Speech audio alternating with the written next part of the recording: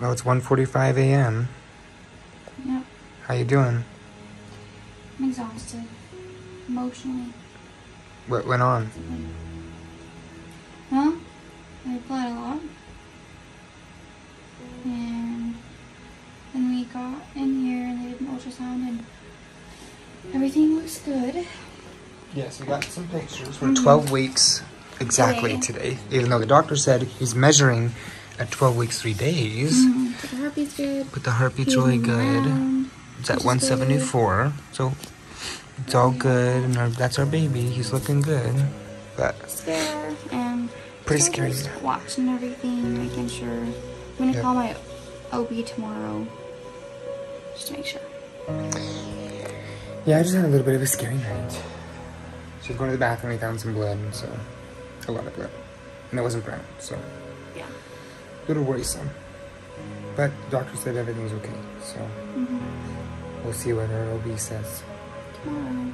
What they thought might have been the issue was, we thought she maybe was RH negative, and the baby. Well, and I'm positive, so there could be like cross-contamination in the blood, and so that's what they were worried about. So that's what we've been testing for, and she's actually positive. So we don't have to do any of the blood stuff that you have to do, like switch the blood infusions and stuff. But still nerve-wracking to see fresh blood and a little bit more than just spotting. A lot of it more than just.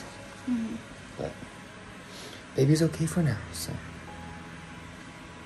we'll see how it goes over the next week.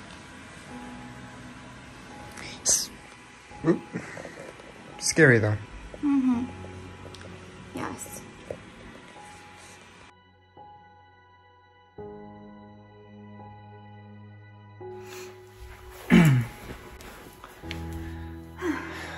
Alright, you guys, we wanted to kind of do a quick follow-up video to what you just saw. So that was Monday. Today is Thursday, so we're a few days after. I'll kind of let Shan tell the story from the beginning, kind of what was happening up to now, and then I'll just kind of elaborate. But go ahead.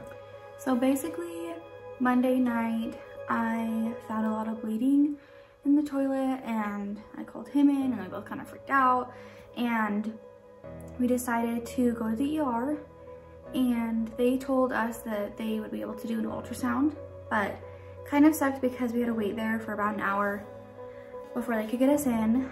And so they checked everything, and he was like moving around and his heartbeat was good, but they did some blood work just to make sure that our blood wasn't like RH negative and RH positive, like opposites. So they weren't cross-contaminating? They said if that happened, that could be the reason for the bleeding, among other things. But they're like, our blood types are the same, and so there was no like cross-contamination. Not the same, but they're both positive. Yeah, both positive.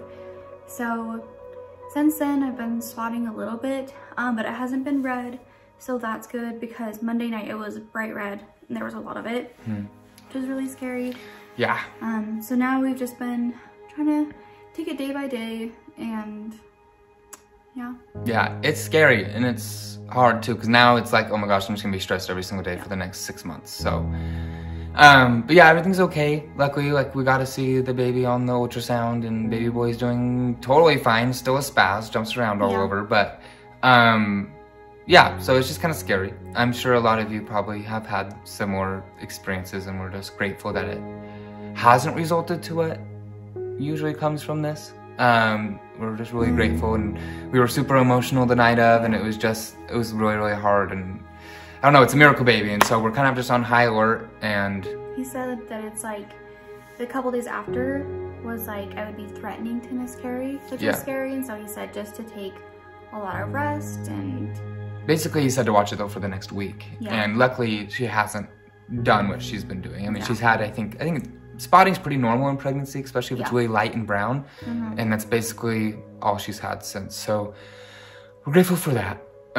We'll just kind of keep watching it, but we posted that video on TikTok. Some people were a little bit concerned, so we just thought we would explain it a little bit more. But it's also nice to hear that it's a lot of people have dealt with the same thing. Yeah, and it could be multiple things. It could be like an infection. It could be just her cervix is irritated. It could some people were saying there can be a thing called what was it?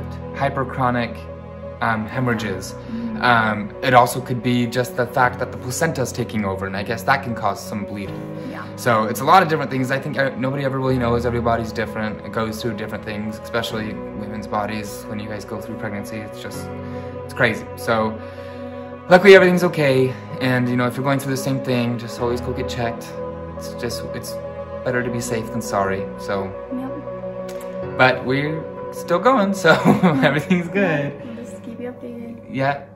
We have an at-home Doppler, so we've been able to like hear him and still beating away, and so everything's good. So that helps. Yeah, it does help kind of calm us down. But anyway, you guys, thank you so much. Just kind of a quick little side note. Thank you so much for following us and joining and commenting and sharing your own stories. We love to hear them. So continue to do that.